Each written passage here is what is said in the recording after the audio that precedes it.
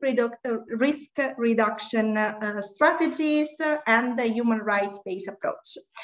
This webinar today will be divided in 3 parts. We will have the honor and the privilege to have with us Mr. Marcos Orellana, that is the UN Special Rapporteur on the implication for human rights of the environmentally sound management and disposal of hazardous substances and wastes. Then we will have a presentation made by me and by myself and my colleague Amélie Toufik of the BRS Secretariat. And then we will give a time to discuss with you. You can post all your questions in the chat or in the Q&A section. So feel free also during our presentation to write, and then at the end we will reply to your question, hope to solve some doubts and clear some doubts. We will also include in the chat an evaluation questionnaire for evaluate, let's say, like for know you better, and also for give us some feedback for improve our next webinars. So now I give the floor to Mr. Marcos Orellana for the opening remarks. So nice to see you, and I leave the floor to you. Thank you. Thank you very much, Nadia. And the honor and privilege is really mine to be able to join you today in this conversation on what is a very timely topic, highly hazardous pesticides, pesticides more generally, and a rights-based approach with a focus on vulnerable groups. That is what I'll be addressing. As Nadia mentioned, my name is Marcos Orellana. I'm the United Nations Special Rapporteur on Toxics and Human Rights. This is a mandate that has been around for 25 years. And it started with a focus on hazardous waste.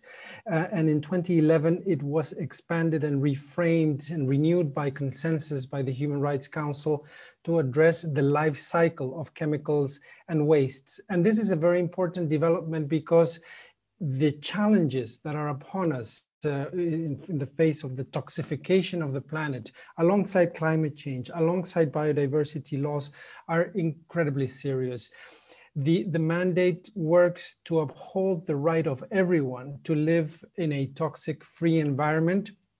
This is no doubt a challenge in the face of more than 350,000 chemicals that are out in the market with scarce information or risk evaluation. And within that constellation of chemicals, highly hazardous pesticides are a matter of global concern. We are concerned, for example, in what we see are double standards in the export of pesticides that are prohibited for use and consumption for environmental and health reasons in their country of origin, and yet they are exported to countries in the global south.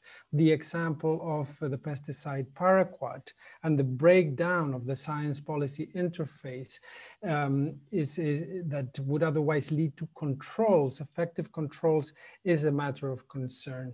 So in the minutes that I have today with you, I would like to expand on what is a rights-based approach, what are its elements. And the first point of departure is to note the impacts of pesticides on people, and especially on children and other vulnerable groups, because there are, on the impacts on health, for example, very serious diseases that are caused by exposure to pesticides, whether it's cancer, Alzheimer's, Parkinson's.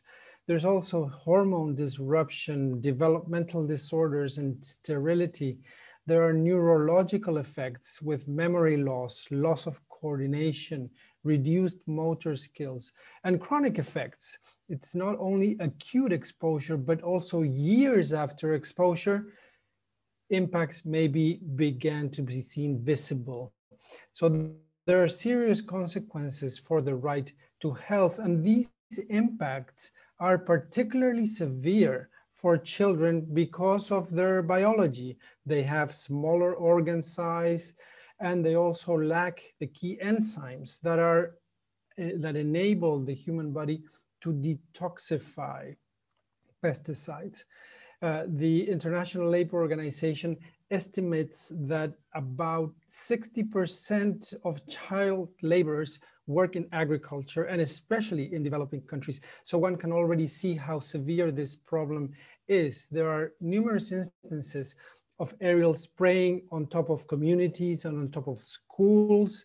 There's also instances of food that is contaminated with residues, and this has impacts then on children and other vulnerable groups, and among which we can count workers. Workers are exposed on a daily basis to highly hazardous pesticides. Protective equipment is often not available. It is often said that the workers could read labels or inform themselves about the dangers of pesticides, but a rights-based approach puts the focus not on the user, but on the producer, on the parties that have the ability to make a difference. In that regard, it's important for me to note that highly hazardous pesticides cannot be safely used. This is a very important point that I wish to highlight. So children, workers, but also women may be in certain stages of their lives also a vulnerable group in pregnancy, lactation, menopause, where women's bodies are also more susceptible to the impacts of exposure to highly hazardous pesticides. 85% of women apply pesticides in the fields, in open fields, working in agriculture, also working in greenhouses, cultivating flowers. It is often the case that women so employed are temporary workers without adequate social security protections. So what does a rights-based approach require in dealing with these impacts on people and especially vulnerable groups? A rights-based approach, if we were to distill it down, given the time, we can identify that it provides a framework for rights and obligations. It provides a set of principles that guide state action. It provides a focus on vulnerable groups. And I'll elaborate succinctly on each of these points. A framework of rights and obligations. So this is establishing a vertical approach between the state and the individual or the group for the protection and respect of the rights to life, the right to health, the right to science, the right to housing, the right to a healthy environment. I've already presented some of the impacts that exposure to pesticides may have on each one of these rights. So that's the rights, and the obligation distilled down to the obligation of the state to prevent exposure to hazardous substances. This is a very schematic and succinct rights and obligations framework. There's a clear identification of who has rights and who has obligations. And then we can talk about principles that inform a rights-based approach. The principles of information, access to information, the right to know about the risks that one is facing in the workplace, in the consumption of certain products, in regards to other activities of daily life. And the right to participate in decision-making processes, democratic inclusion. This is a universal principle whereby every person has an aspiration of having agency over what happens in their lives, of communities taking agency over matters that may impact them in order to address risks. And then accountability as a principle, the right to an effective remedy. If somebody suffers harm, if there's a violation, the right to a remedy is a key dimension of accountability and of the rights-based approach. Rights and obligations, principles, a focus on vulnerable groups as an element of the rights-based approach. I've talked about children, workers, women. They deserve special measures of protection. Society must look at those in most vulnerable situations to avoid harm. And this is where there's an instrument of international human rights law that has wide ratification that is very important for the protection of children, which is the Convention on the Rights of the Child. This convention provides for the right to health, for example, the right to maximum development of the child, the right to be heard, the right to personal integrity. This provides a normative framework that has enabled treaty organs at the international level to recommend effective measures of protection, both within and beyond boundaries of states to vulnerable populations. So for example, in 2015, the Committee on the Rights to the Child recommendations to Mexico regarding the import of prohibited pesticides. Or more recently, in 2018, the Human Rights Committee hearing a case involving Paraguay and exposure of people there to pesticides, the affirmation of the right to life in dignity. There's so much more that could be said in terms of the rights-based approach, but because of time, I would like to point out a couple challenges and synergies. Challenges in that the international community has yet to grapple effectively with the problem of highly hazardous pesticides. There has been movement in that direction, but much remains to be done. And this has impacts on the ability to secure a non-toxic, a toxic-free environment for all. That's a huge challenge. But there are opportunities as well, or there are synergies.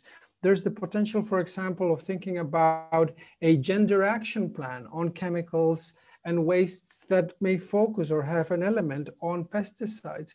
There are also opportunities for overcoming silos, for enhancing coordination between human rights and the environment and a rights-based approach to capture efficiencies, to avoid duplication, to secure coherence. So this is a matter of normative dialogue, as it were. For example, the rights of future generations or the precautionary principle, the integration of environment and human rights under a paradigm of sustainable development. Of course, international cooperation is critical to advance this line of thinking and action. I will move now to conclude and only to reaffirm that the mandate on toxics and human rights is focused in its work on securing a right to a healthy environment, including the right to a toxic-free environment. And this has huge implications for the issue that we're talking about today, highly hazardous pesticides. And in order to secure that right, the implementation of a rights-based approach to highly hazardous pesticides is an essential tool that governments should implement in order to secure adequate protection to people under their jurisdiction, especially children and especially vulnerable groups. Thank you very much for your attention. Thank you very much for the opportunity to be with you today. I go back to you, Nadia. Thank you. Thank you, Marco Sarellana, for this valuable contribution, also for giving us like a great overview on the principles of the human rights-based approach, also stress how the importance of the legal framework, and then of course identifying challenges that we know that there is something to do, but it's nice to see that there are also solutions, and then we can also work together in synergy. So thanks for this, and gives hope to the work that can be done together. So feel free to stay here, and then if also the participants want to ask something later, we can try to clear some doubts together. Thank you. I will now share my screen. We will have a joint presentation here. Okay, so we will have a joint presentation on behalf of the Secretariat of the Rotterdam Convention, myself and Amélie Toufik. I will start with an overview of the agricultural sector. We know some key facts about the agricultural sector. we need to highlight that half of the global workforce, estimated at 1.3 billion workers worldwide, is employed in the agricultural sector. But agriculture, unfortunately, is one of the 3 most dangerous sectors at any age in terms of work-related illnesses, accidents, and deaths. And pesticides are considered one of the most risks for the health of rural workers and surrounding communities. I want this, as you know, this is an image showing the life in a farm. Usually these are different activities and tasks for different people that are in the workers or community nearby. And I want to play a game with you for the ability to identify what are the exposure scenarios. You can see now a poll.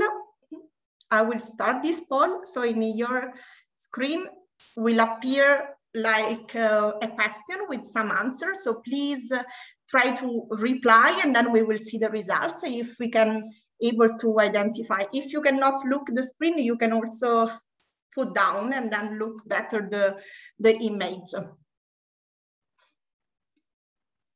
Okay, we are seeing some votes. I will wait a little bit. Okay, let's try, don't be shy. We have still some time. Okay, I see some results going, the number is increasing. I will leave you some more seconds for finalizing. Okay.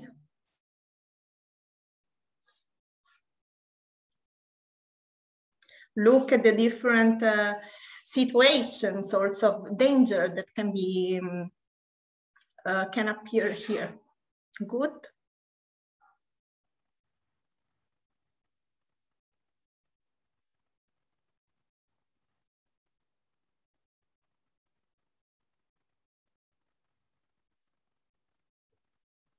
Okay, we are like almost all. Fine. So I will end the poll and then we show you the results if someone guessed or not. Share the results. The results say 11, but the correct answer is 14. So many times, like also some harmless task can be considered dangerous, even if seems harmless. For example, this lady that is washing the clothes, we have to know that like these clothes are contaminated. So this can be also an exposure for her. These are the situations. These are the 14 situations of danger that are experienced the people in the farm. Someone like harvesting or only some bathing close to an area that is recently sprayed. This is only for saying to you that the exposure can be direct and indirect on farm. So while doing different type of tasks, we saw mixing and applying pesticides, but also returning to the field for more work or harvest where it was recently sprayed, or handling empty pesticides for different use. Also in some countries, we know that there is a risky, very risky, dangerous practice of using for water or food storage, something that should be avoided. And then washing also contaminate laundry, like mixing normal clothes with the work clothes. But exposure can be also off-farm. So in markets, for example, repackaging pesticide containers for alternative use. These pictures are real and have been taken in a market where pesticides were sold in small essential oil containers. These you can see banana and vanilla essence, but is not this the the liquid inside.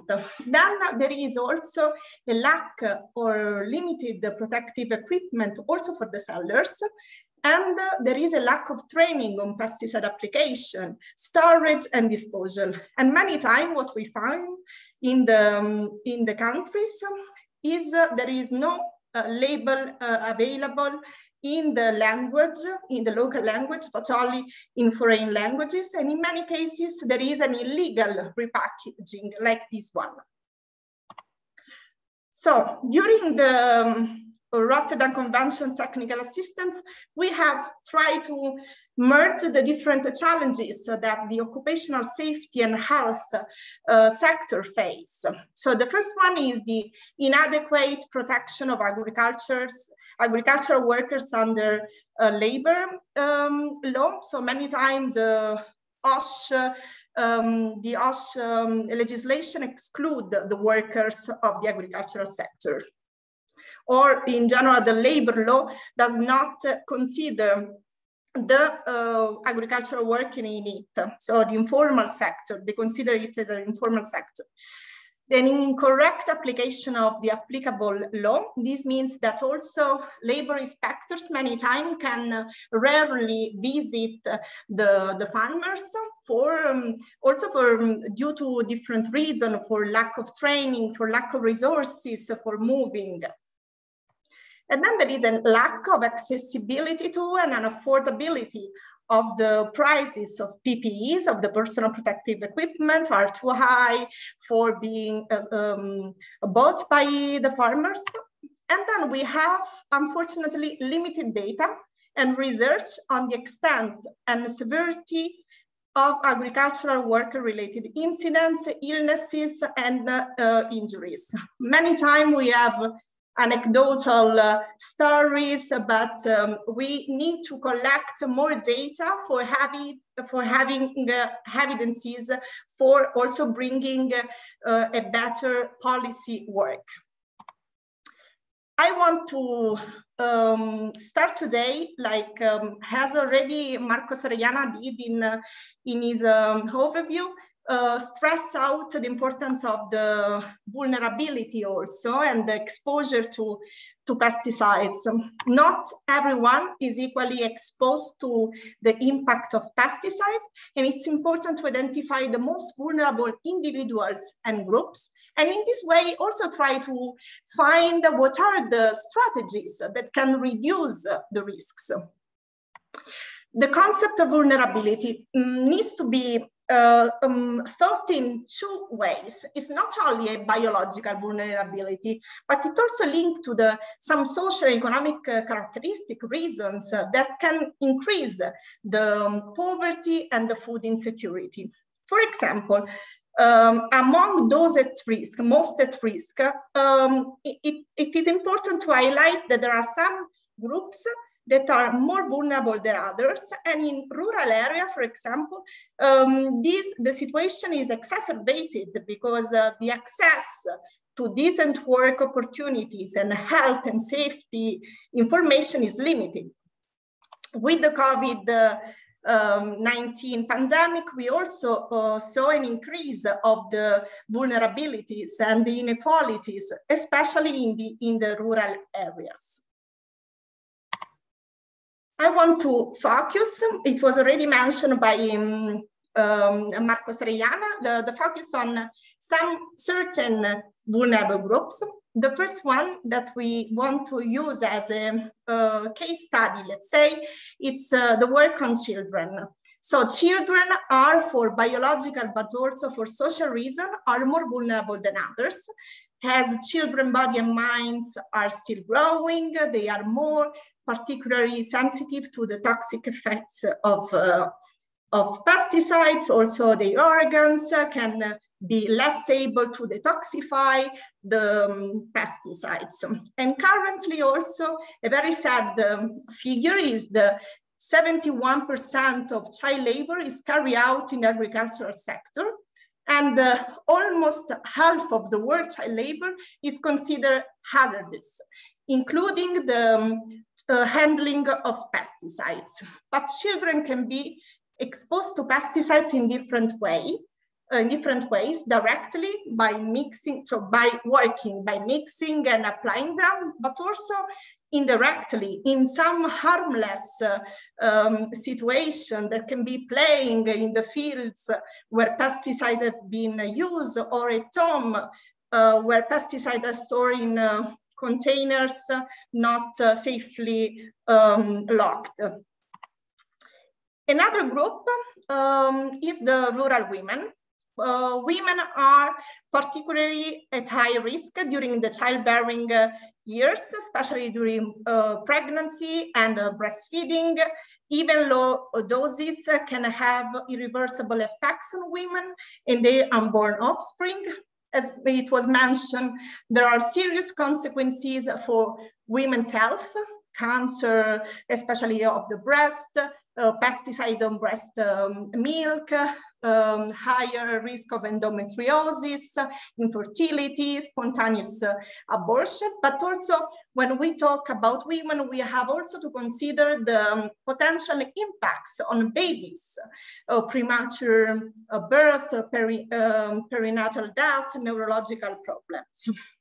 Women are part of all the life cycle of the chemical product management, and their impact can be in different phases.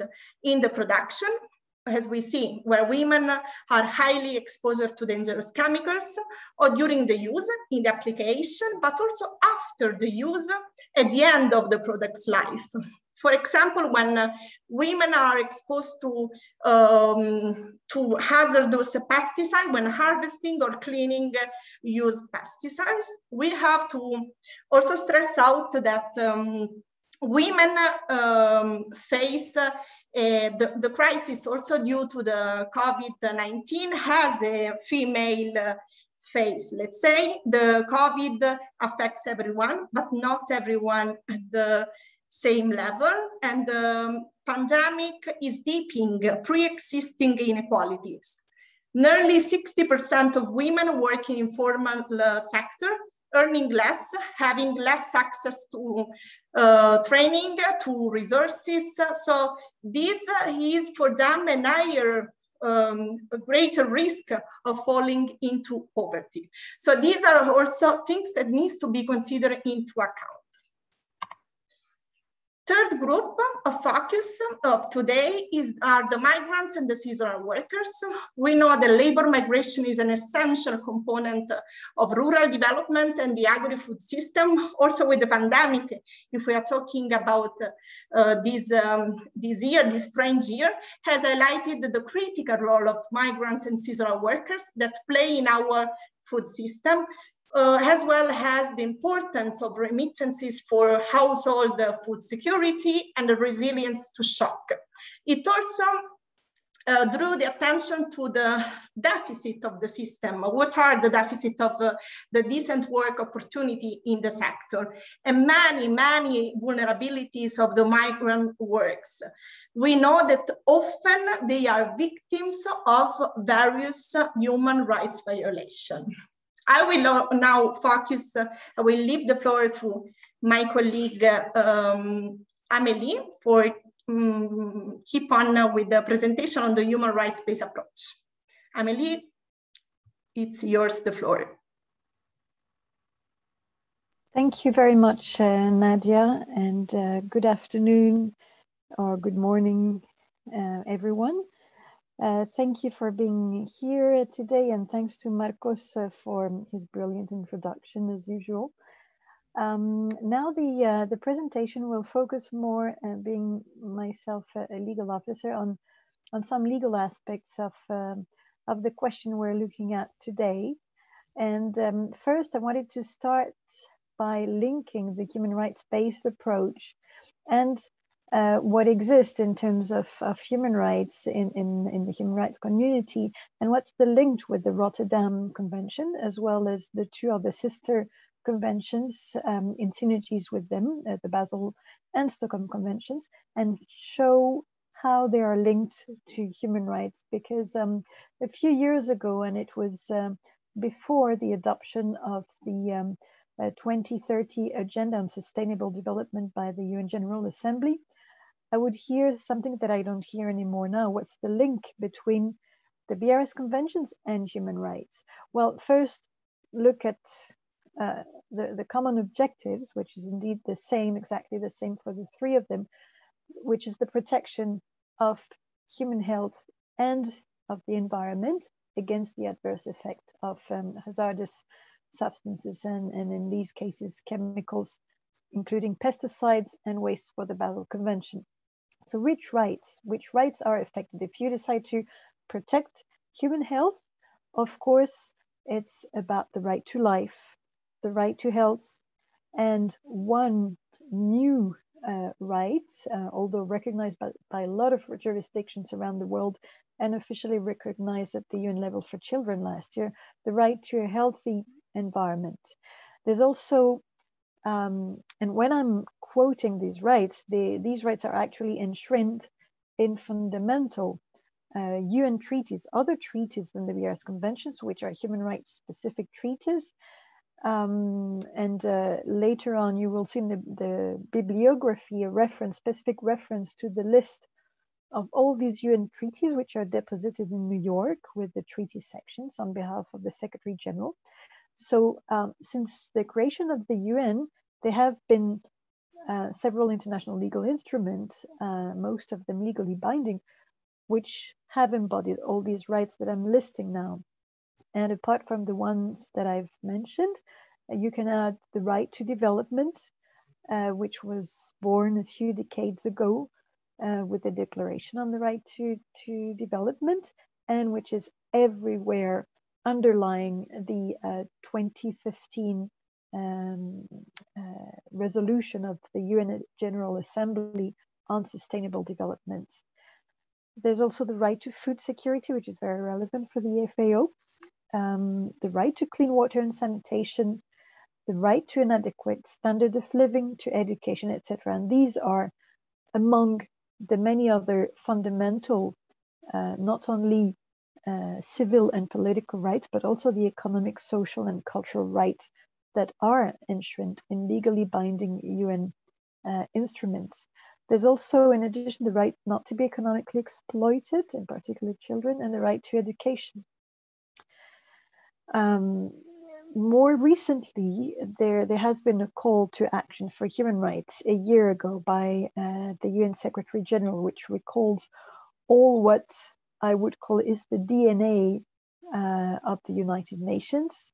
And these, the notions and the human rights-based approach is indeed founded on the cornerstone, one of the first cornerstone of the UN, well, first its charter, then later on the Universal Declaration on Human Rights. And as mentioned earlier, you may find in the presentation that will be sent to you a link to all these treaties, and you may also wish to have a look again at the 17 Sustainable Development Goals on the relevant UN webpage that enshrine different aspects of developments and under which human rights are underlying. And next, to explain you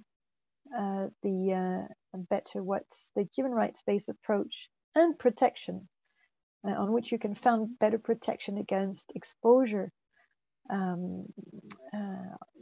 towards hazardous pesticides, how and why still the Rotterdam Convention is linked to this, which vulnerability. So last year we delivered a series of webinars focusing on children, which is when we think of vulnerability, we think first of children, but there are also other individuals or groups who may be considered, who are considered by the UN, even under the BRS conventions. There's, if I recall the exact wording in the Stockholm Convention, is also referring to these vulnerable communities, for example, of the Arctic, who may be more affected by the issue and the question of pesticides. Of course, there are gender issues in this, and Nadia explained also why technically, and Marcos in his intervention, why physically and biologically certain categories like women, girls can be more affected.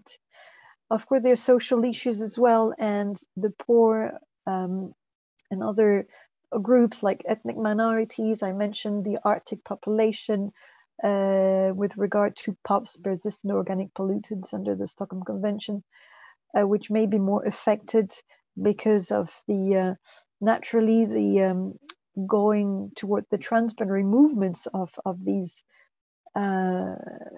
chemicals, and including pesticides through air, water, and land towards the poles.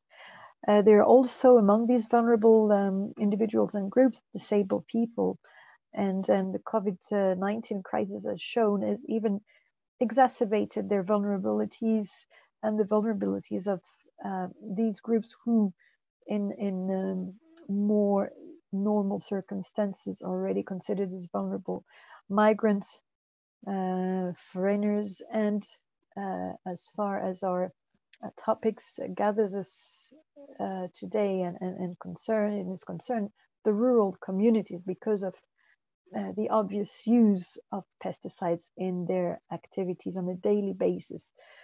As I was mentioning a few minutes ago, the impact of the COVID-19 health and sanitary crisis worldwide has increased these vulnerabilities, and therefore they require even more protection in the present circumstances. And why we're talking about human rights based approach regarding pesticides, regarding their environmentally sound management, is that it's because it may be a tool and it may be an approach that helped indeed in fulfilling the primary objective of the convention, which is the protection of human health and of the environment in particularly critical circumstances, and the present ones are even more critical, and are showing the relevance of having an approach based on the individual, based on human considerations of the issue, their health, their life, all what I've mentioned in terms of rights that are now have been enshrined for a few decades.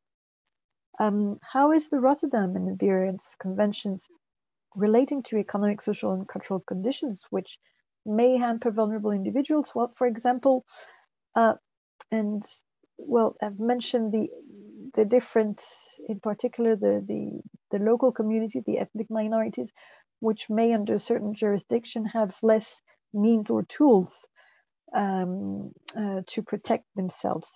And as mentioned, the persons living in precarious conditions, economic conditions, they are, as are also exposed. There are high gender issues in this question, gender equality and parity in this particular question. Next. So now that we have looked at what the state of play and what the linkages between the convention which interests us and the human rights based approach, what role can be played by the vulnerable individual or groups themselves, in particular children, even if they are not major of age, they can be agents of change in favor of their environment. And it starts by adapting the curriculum to transmit a proper education and knowledge and access to information, because caring for these generations is caring for the future, and you have to start actually from an early age to grant them access to information, education, they also have in certain ways the right to participate and to acquire the necessary skills to develop and address the environmental issues. And we've seen that at the level of the Office of the High Commissioner for Human Rights, this UN organization.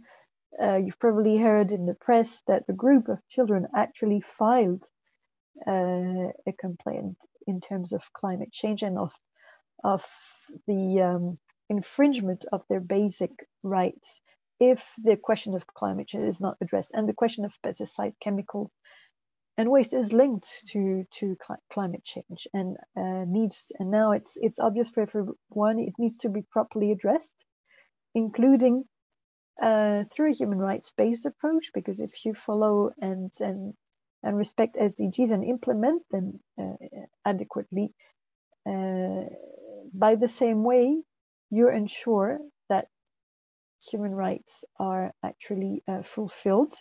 And in the end, the objective and the end result, it's the improvement of the well-being and of the life and of the health of these, especially the most vulnerable individual groups, which may be more affected by the question and the exposure to pesticides. Next, what other agents of change can enter into play? Well, of course, the role played by parties to the Rotterdam Conventions and the other sister conventions, the Basel and Stockholm Conventions, by acting in accordance with the obligations which have been subscribed under the BRS conventions, the Rotterdam Convention, as to preventing the environmentally sound management of pesticides and other chemicals, and in conjunction with the other treaties that the government, the parties, the same parties have actually ratified under the auspices of the United Nations. So here it is about connecting the dots and not having a fragmented framework of and silos, and overcoming silos that may exist between what I heard, and I quote, the human rights community, the environment community, the trade community. In the end, we're all on the same planet, and these are issues which cross border. And if we want to be effective in the outcome that we wish to achieve, we have to be coherent, and therefore parties have an important role to play in connecting the dots in between all the implementation of all these obligations, which are a bit everywhere in different international legal instruments, multilateral, not only multilateral environmental treaties like the Rotterdam Convention, but the other treaties like the human rights treaties. And if you would recall, at the beginning of the presentation, I've mentioned that the right to a safe, clean, healthy, and sustainable environment is a new right that, new, not under a lot of national jurisdiction, which have explicitly recognized these rights in their own legislation, or even constitutions or other instruments, but at the global level. And last year in 2020, milestones have been reached by the Human Rights Council, because it's indeed adopted a resolution on this particular environmental human right for children as it relates to children. So in the applicable policies, how can the dots can be further connected? In the applicable policies, it's about leaving no one behind, having in mind, again, I'm repeating and referring again to the 2030 Agenda for Sustainable Development. I have included a reference that you may find in the on the last page of the presentation for your reference, concrete human rights indicators that can be used in policies to measure progress realized. So I really invite you to consult these documents.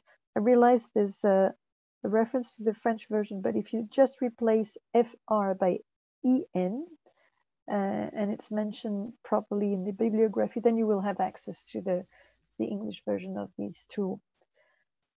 Next, please.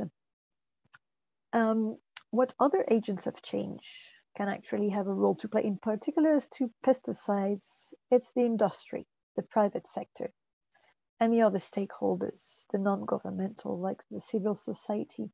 And the trend now is to have multi-stakeholder partnerships involving governments, involving the private sector, IGOs, to in the end works towards the same direction and the same goals, because each angle has its contribution to bring to tackle these global issues. And this is why more and more there is a lot of work being done with the businesses. There's specific work which is being done on business and human rights, for instance, and business and human rights and children, in particular towards the most vulnerable.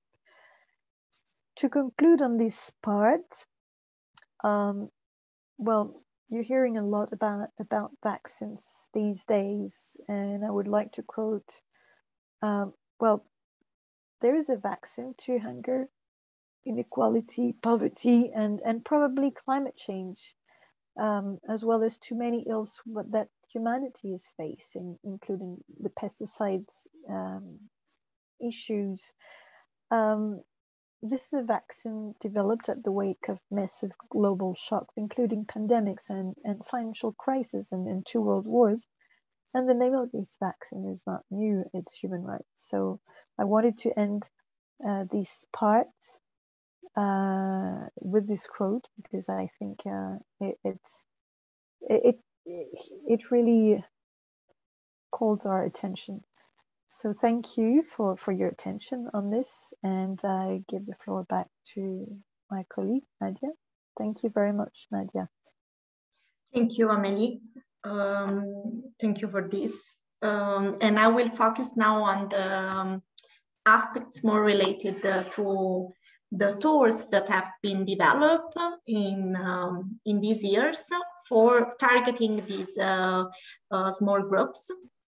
The first one that I want to focus and show you is the visual facilitator's guide, Protect Children from Pesticides, that was tested for the first time in Mali and then adapted to various areas in different languages, and also in Latin American, Caribbean, in Asia, in Africa, Eastern Europe, Middle East, in different languages. And we have multiple application and audiences. So we have multiple application and audiences in school, in the agricultural extension agents. The session 1, it's composed by 3 different sections.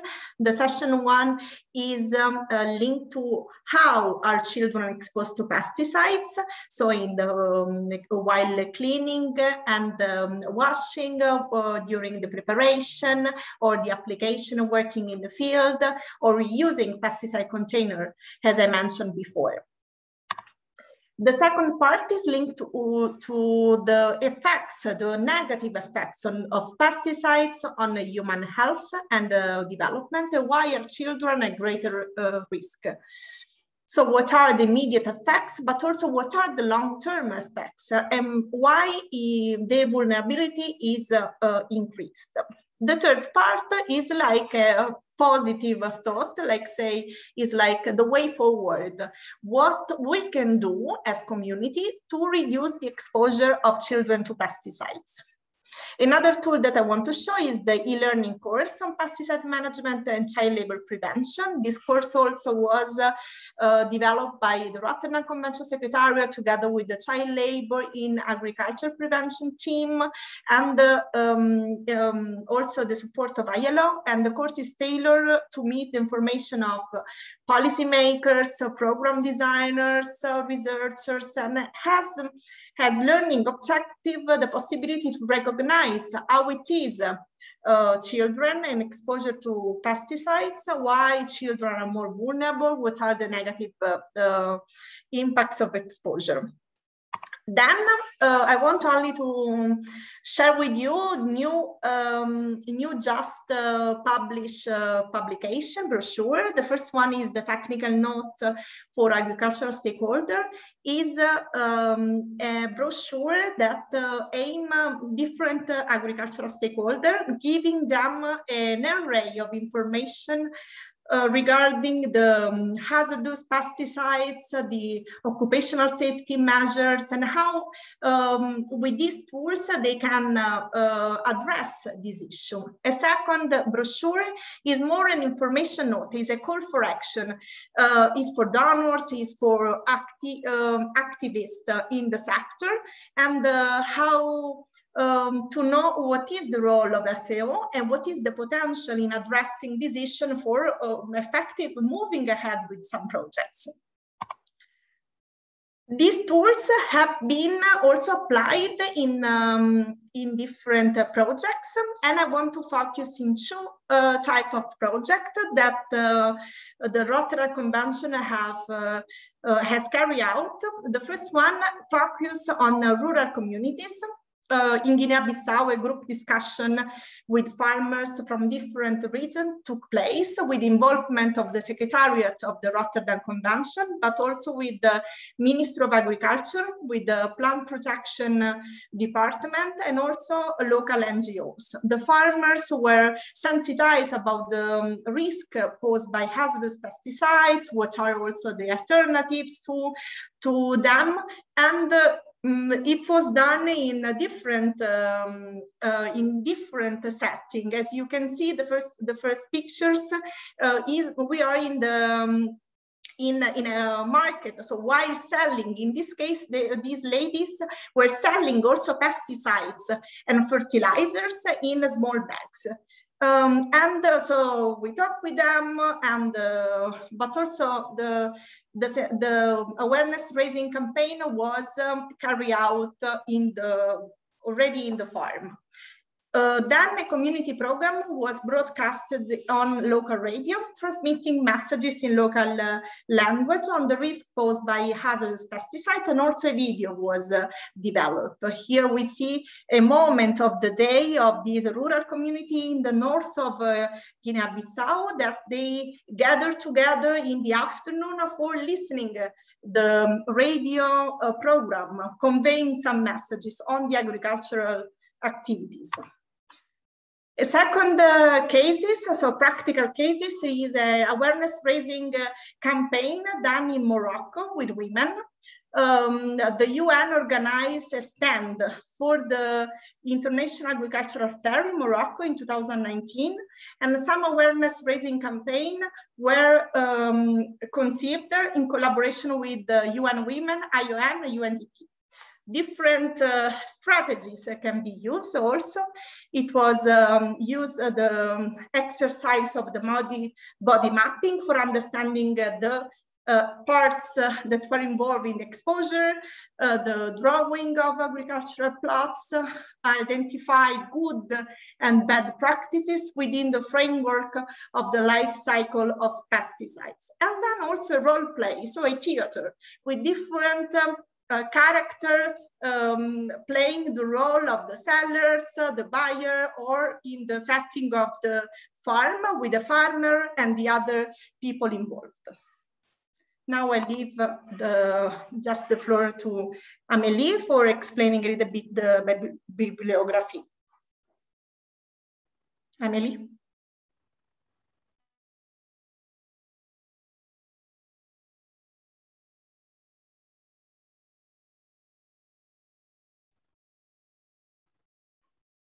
Amélie?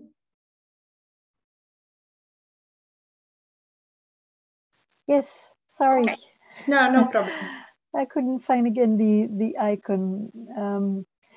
Yes, so throughout my presentation, I've mentioned a few of these sources, and the first one is you know, like the Rotterdam Convention and the Stockholm and Basel conventions, they are actually kept by like a treasure by the UN Treaty section in New York. And if you go on their website, there's like, I mean, I don't know how many pages, paper pages it would represent, but there are a series of chapters, environment, human rights, and you may find the BRS conventions, but you may also find all the relevant UN and legally binding multilateral human rights treaties there. So I've actually inserted this first reference there.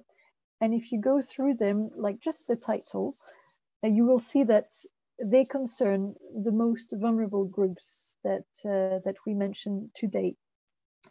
So to help connecting the dots, well, first, having myself a legal background, we refer to the text, and there are the texts, including all the environmental in a different chapter, but in the same compilation. Human rights indicators. So I've also mentioned that these are, this is nearly 200 pages actually, yeah, but at least it's very comprehensive. It provides concrete tools to measure progress and to include in policies, national policies. So here's the reference.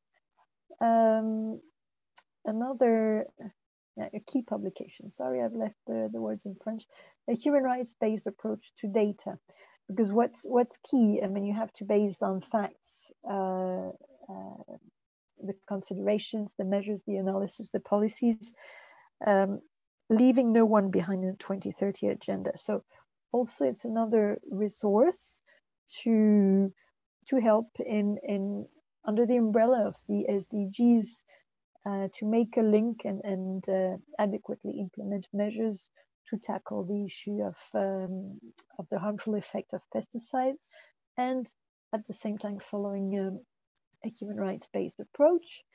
And as you would see from another sister organization, the World Health Organization, there have been studies, scientific, medical studies on the impact of hazardous substances, including pesticides, on one of the most vulnerable children. So I've inserted this reference here as well. Also, of course, UNICEF is working a lot on these issues and has focused particularly on children and businesses, children's rights and businesses. There's also a guide. They provide a guide to help integrating children's rights into policies, impact assessments, sustainability reporting. And this is helpful not only for representative of parties, but for all stakeholders. If you want to know more about the right to development, there's also a resource available, civil society and human rights, businesses and human rights. So you see, it's really now more and more what is being done is to really have a multi-stakeholder approach. Partnerships is a way of between all these different actors and possible agents of changes, including parties, to work together towards these same goals and efficiently address the issues posed by, in our case today, exposure to pesticides. So children's rights and business principles, the impact of pesticide exposure on child laborers in agriculture. This is an ILO tool, realizing the rights of the child through a healthy environment.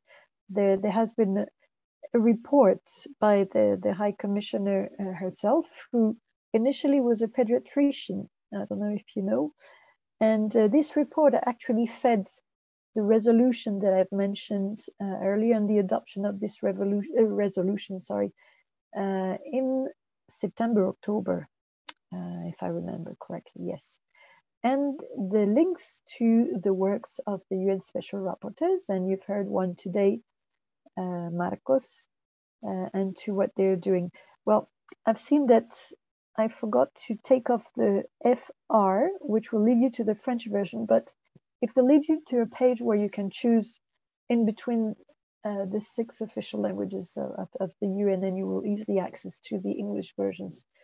So thank you very much for your attention, and I will give back the floor to my dearest colleague Nadia, and if you have any questions, please do feel free, whether now or even later by emails. If you have second thoughts, we're happy to help. Thank you. Thank you, Amélie. Thank you all the panelists for this overview and also for going in details on this topic. I don't know if someone, I don't see at the moment questions. I don't know if someone wants to pose some question or want to intervene. We can also give the floor in case if you want to share some experience on this. Otherwise, we will be recording. We have recorded this webinar. We will upload into the RC webinar, website, and then you can write to us, to Marco Serraiana, and for further clarification. I will wait some moments more if someone wants to intervene or like pose some question. Otherwise, let also the other panelists if they want to say something more.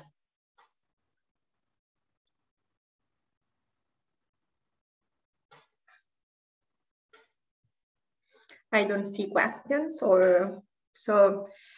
Amélie, Marcos, do you want to add something, or we can finish since we are also a little bit beyond the time scheduled for today?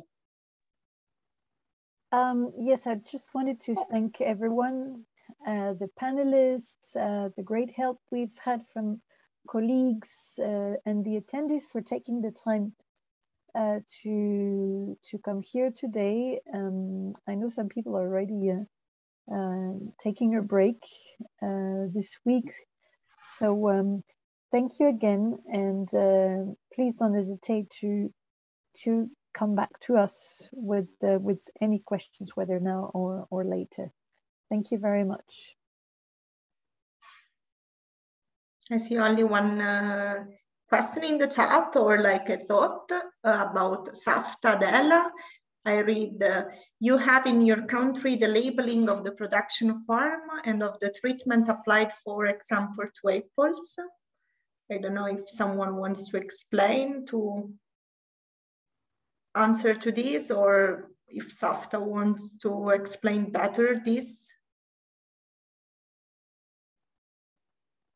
SAFTA, do you want the floor for like explaining better your question?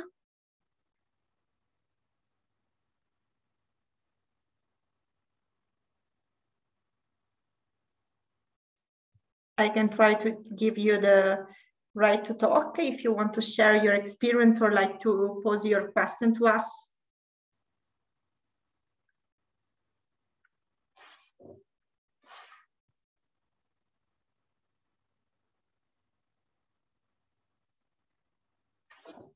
SAFTA, if you want, I allow you to talk if you want to share with us this. Otherwise, feel free, it's okay. We will try to, I don't know if the other, oh. Thank you. SAFTA, can you hear us? SAFTA, SAFTA Della. Okay. I don't know, maybe it doesn't. Okay. So we will, I don't know if the other panelists understood exactly what the question means, or like how we want to reply. Or otherwise we will find a good way for answering you.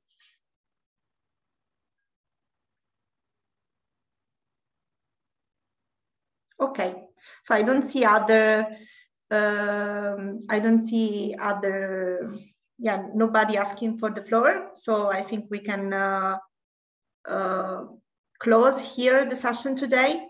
And we are happy to having you here participating. So like, thanks for for taking the time to listen to this, and we will be available in case you want other further clarification. Thank you. Have a good day, rest of the day. Thank you. Bye-bye.